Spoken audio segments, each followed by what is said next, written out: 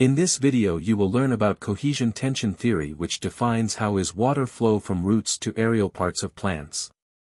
When water evaporates from the surface of the leaves, this is transpiration. Transpiration happens when sunlight energized water molecules evaporates from plant surface and then water moves upward from roots due to transpiration. Xylem vessels are tube-like tissues in stem of tree and roots like a rod-shaped core. Xylem has small diameter so that water moves upward from roots by the force of transpiration.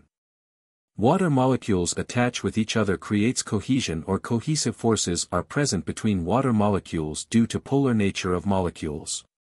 Adhesive forces are present between the walls of xylem and water molecules. It is natural property of water molecules which adhere on surface and creates an adhesion. Due to cohesion and adhesion, water column is formed in xylem vessels, which creates a tension in overall water column. So this water column moves upward by the action of transpiration.